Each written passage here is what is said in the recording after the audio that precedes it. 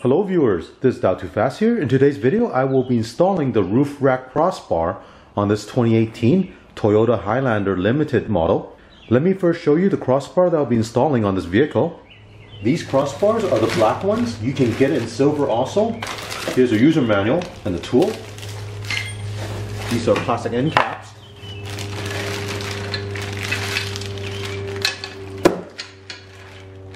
Here's a look at everything you get with this kit. Now let me show you, each part is clearly labeled. This crossbar is for the front, this one is for the rear.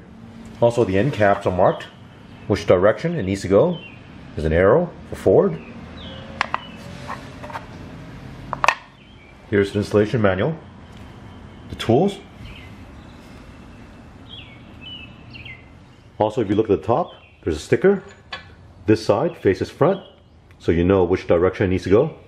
This crossbar has a nice black crinkle finish. Looking at the roof rail on the top of the car, you'll see these plastic covers. There's one right here. There's another one over here. We'll need to first remove these. Use a plastic trim tool to remove these.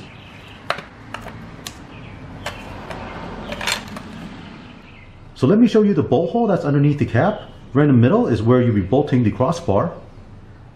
Another thing I noticed on the one I have here is there should be a plastic disc at the bottom right here. This one fell off and you need to glue this back on before you install it. So I'm just going to take some crazy glue and glue that back on. On each side you'll find this aluminum spacer. Make sure the spacer is in all the way and not sticking out. On the bottom left side of the crossbar there are these two screws. You can loosen them with the tool that's included, and you can adjust the width of this crossbar. After you adjust the width, you can tighten these back down.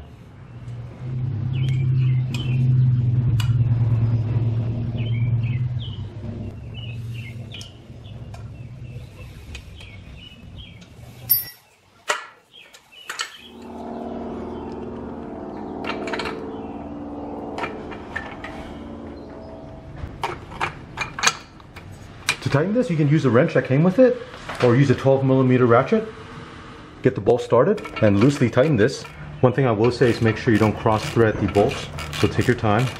Now for those of you who want to know specifically how much torque you need to apply to these bolts, the installation guide specifies 6 foot-pound. Now go over to the other side and do the same thing. Once this is tightened, repeat the same procedure for the other crossbar, which I've done already. Now do not forget to also tighten the two adjustment screws at the bottom of the crossbar.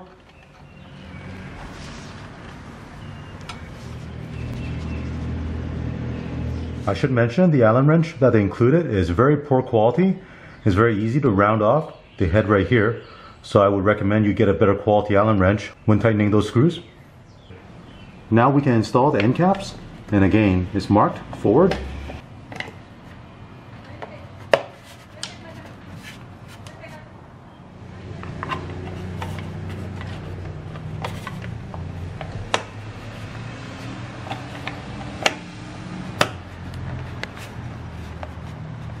Now this end cap is held in place by clips on this side and this side where you see a notch. And also there are two plastic holes that get seated in the middle right here. Here's a look at the finished install.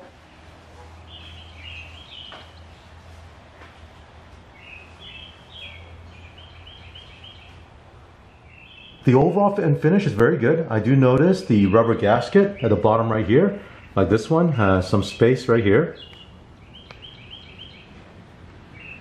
Whereas on the other one, this one is flush with the surface, but that's very minor. Here's a look from the front.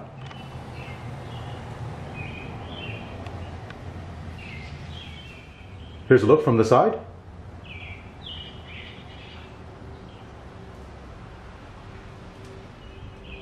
Here's a shot from the back.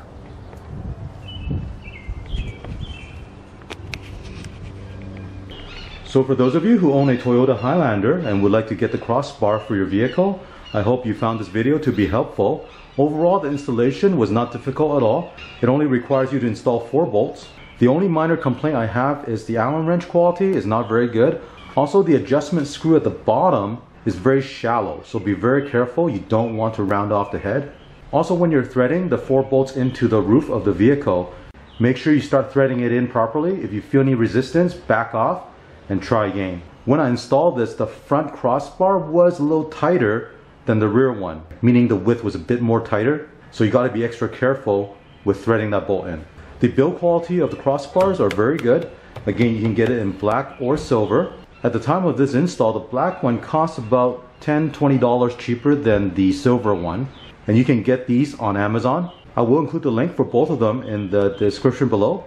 I hope you enjoy watching this video. If you have any questions or comments, leave one in the comment section. And don't forget to click on the thumbs up and subscribe to my channel. Thank you.